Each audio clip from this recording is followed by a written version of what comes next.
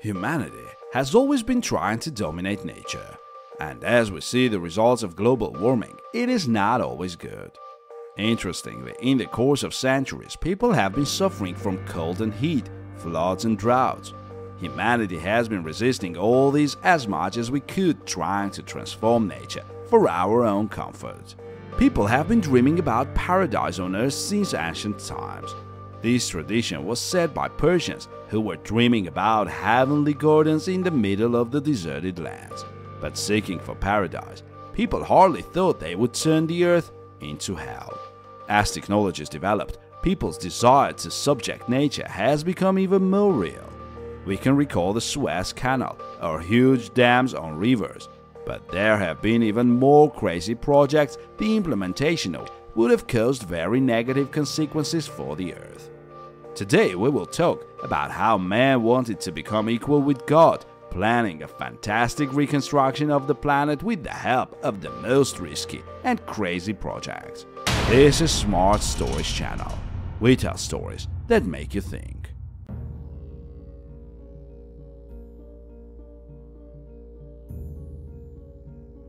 Until the 19th century, people were cautious about changing nature. Yes, they built channels, created irrigation systems, but nobody had the goal of changing nature.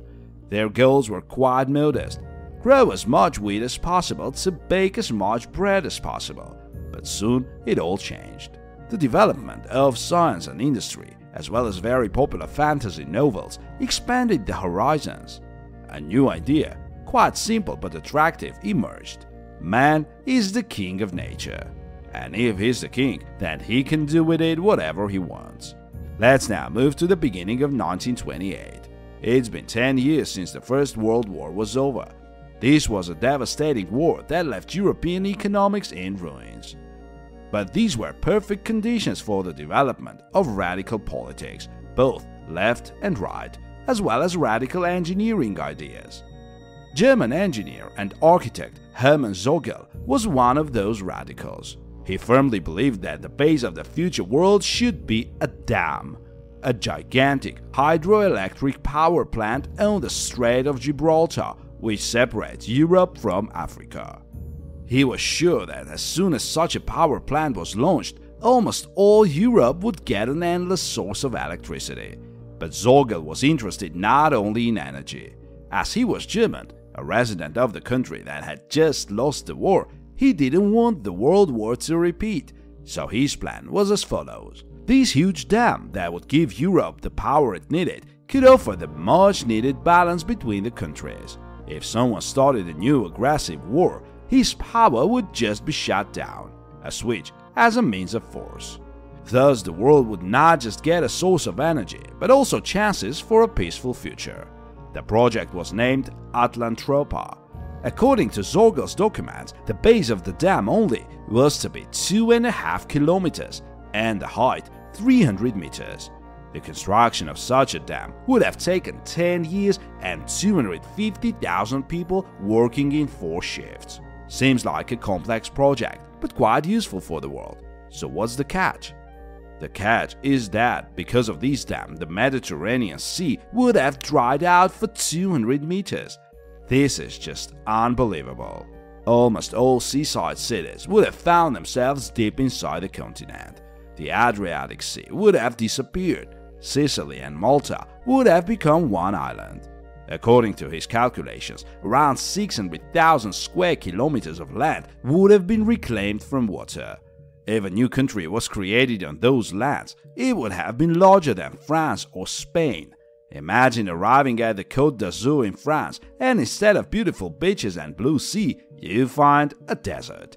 A salty desert, spanning for dozens of kilometers. The giant drought was a part of the Atlantropa plan. But its author was not a perverted conqueror of nature. As many of his contemporaries, he firmly believed in quite a trendy German concept of the time, Lebensraum, living space which is necessary for peoples for a complete development. According to this model, the lack of geographical space results in wars between countries. To avoid this, a country needs to expand its territories in a timely manner. This concept was later fully taken by the Nazis, who used it to justify the Second World War they started.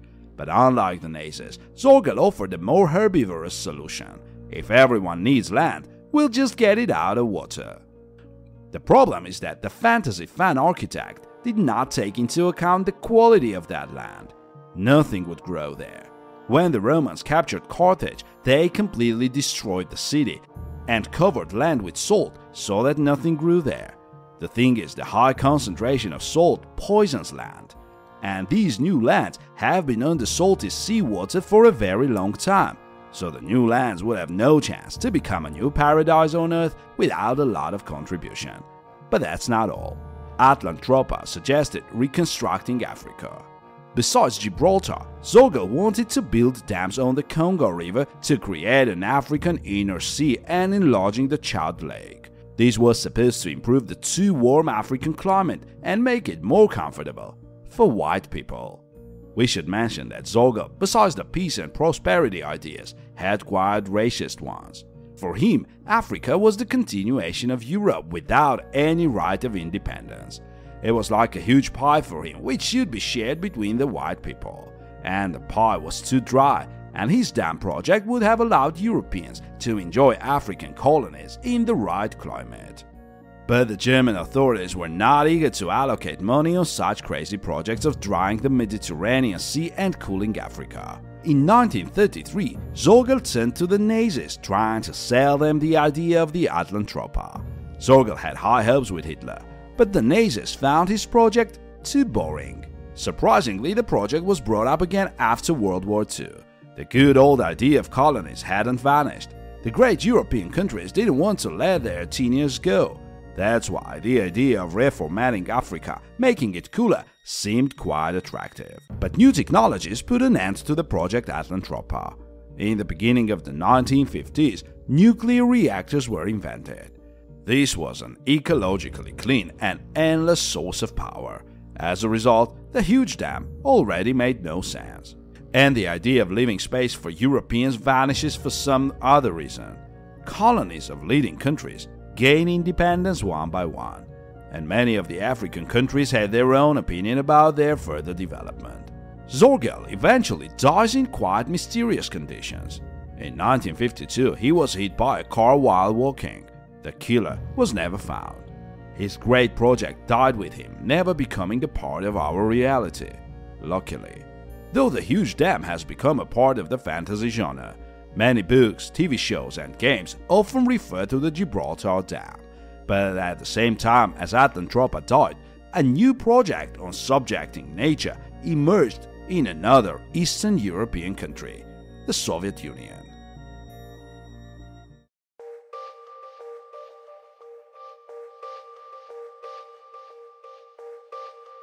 The Soviet Union is probably the best example of a country, the main goal of which was the creation of a paradise on Earth. Very often, Lenin's interpretation of communism is compared to the beliefs of early Christians, who took stories about the God's kingdom on Earth literally.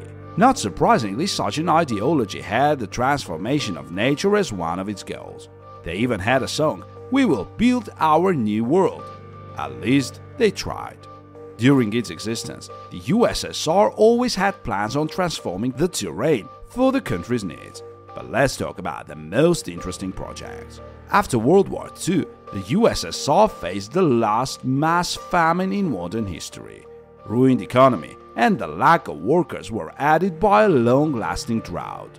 Witnesses said the situation was a disaster.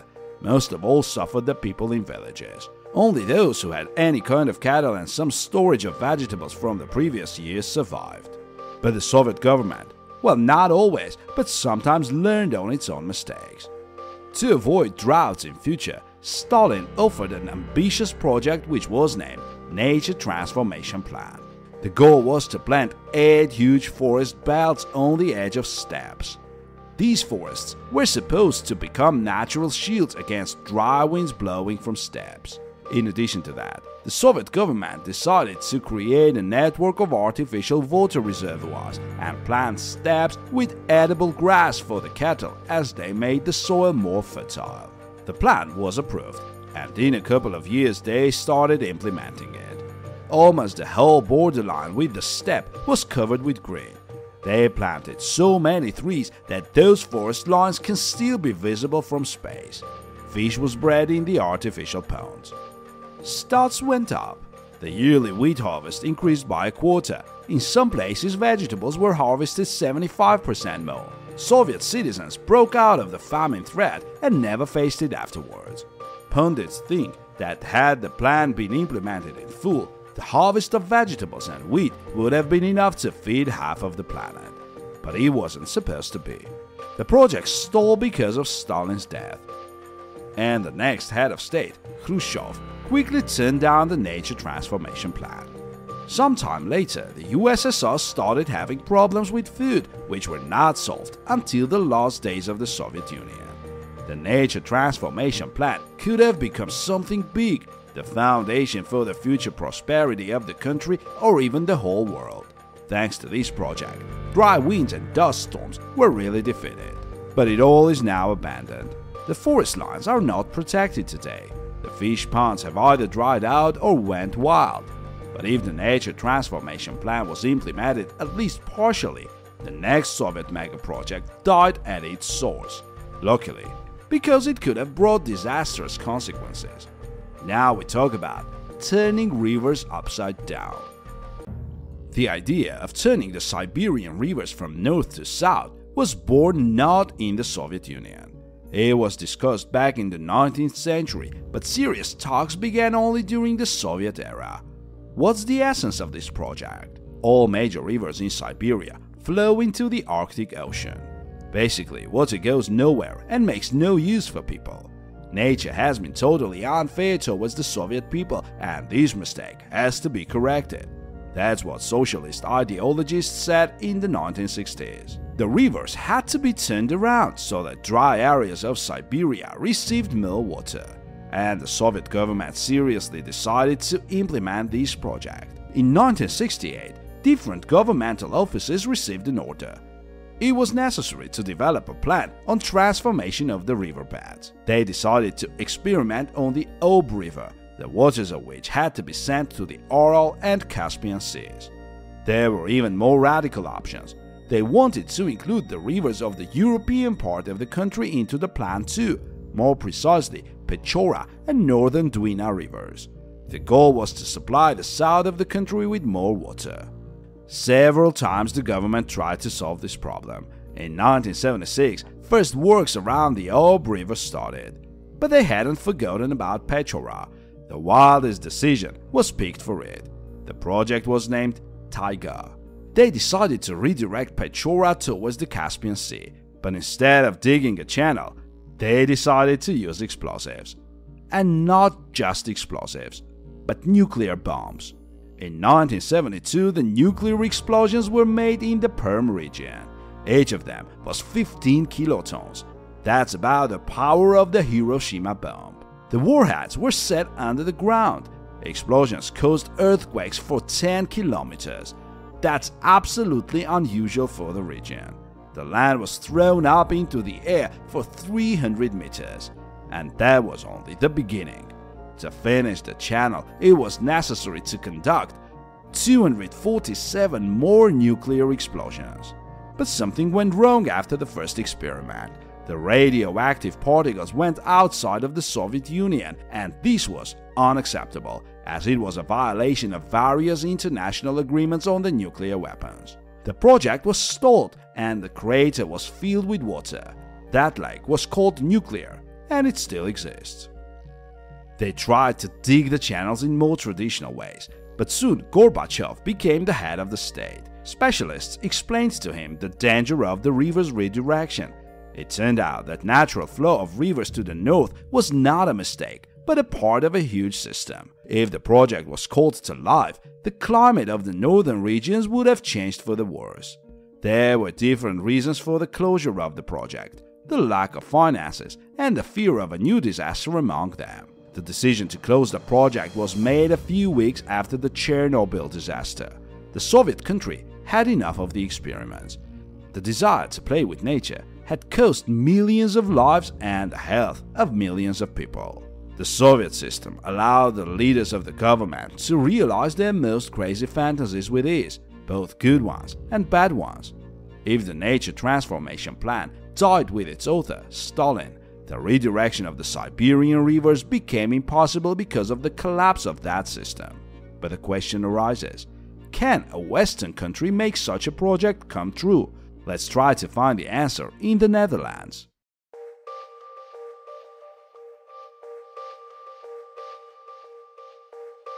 The North Sea to the west of La Manche has always drawn a lot of attention. In some sense, it is the center of European culture. Not a very deep sea between the Netherlands, Denmark and Britain is too interesting to forget about it. But this place has not always been underwater. Humanity witnessed a period when a large part of the North Sea was a land. Doggerland. This was the name of the land that connected the Netherlands and Great Britain into one continent. Last pieces of land went underwater 7,000 years ago. We can call the Dutch arguably the best fighters against water. They have been at war with the sea throughout their history. Since the 16th century, the Dutch have been capturing pieces of land from the sea. Such reclaimed pieces of land are called polders. To create them, the Dutch usually build a dam and dry the water. Around 20% of the Netherlands' territories consist of polders. The Dutch like to say, God created the earth and the Dutch created the Netherlands. The largest project on the nature transformation was the project called Zuiderzeewerken. The Netherlands was constantly struck by floods. For a long time, they were looking for a solution to protect their territories from the sea. The First World War initiated the start of the project. The Netherlands chose to be neutral in this war, but the fear of famine brought to the need of a new land. The North Sea waters are way less salty than Mediterranean. That's why it's possible to plant crops and gather harvest. But this time, the plan was really titanic. To dry out the necessary land, the Dutch were going to close a whole gulf. The distance between both shores was 30 kilometers, but the hard work of 10,000 workers and countless equipment was not in vain. In 5 years, in the beginning of the 30s, the dam was built. The Zuiderzee Gulf was turned into a lake. As a result, 1,650 square kilometers were reclaimed from the sea. Today, there are cities in this area, which was a sea 100 years ago. Some of them are inhabited by 200,000 people. Alongside another Dutch project called Delta, Zuiderzeewerken is included in the top 7 modern world wonders. This is a great example of a nation uniting against a natural disaster, and people did not need a charismatic leader to go out and fight the sea. You just need a clear goal and adequate tools to reach it.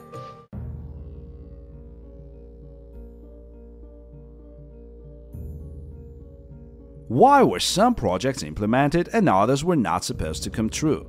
There is no absolute answer for this question. There were too many factors and variables that affected the outcome. Some projects seem ridiculous in the 21st century. We don't understand how such projects could have even been offered. The thing is that we have more knowledge about the surrounding world than people back then. But crazy ambitions and the desire to reach new heights have to be respected. And what's in common with those projects that were successful? The unity of will. It's hard to make even a small group of people do something together, let alone a whole nation. A man is a very selfish creature, but some countries succeeded in this. Just take a look at Dubai, which we missed today, as it's quite a new project and the experiment is not finished yet. A deserted land which was turned into a real paradise thanks to will, talent, and oil money. That's exactly what the ancient Persians dreamt of. This is an example where humanity dominated nature. As we see, this doesn't necessarily bring victims and disasters. If you found these stories interesting, subscribe to our channel, like this video and leave comments if you know other examples of people trying to dominate nature. Thank you and see you soon.